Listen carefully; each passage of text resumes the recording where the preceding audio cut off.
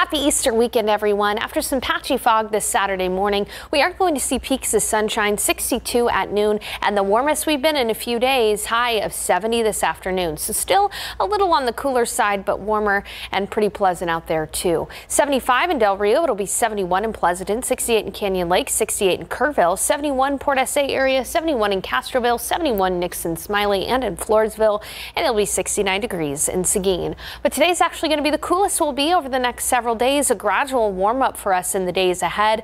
High temperatures will be back into the 80s by Thursday and Friday of this upcoming week, but it's still going to feel great outside. Humidity will be pleasantly low over the coming days, so even though we'll get up into the 80s, it'll feel great. Low humidity. As for Easter itself, great for Easter egg hunts and any kind of Easter services, rather. Got my months wrong there. We'll be looking at a high temperature of 73 with plenty of sunshine in the afternoon after a cloudy start on Easter Sunday. Another thing to keep in mind, Monday we do have a chance for some scattered showers. Coverage will only be about 40%, so not like the last couple of days, but another opportunity for at least some on Monday for rain. Otherwise, it's going to be great in the week ahead. Gradual warm up, low humidity, highs back into the 80s by the weekend.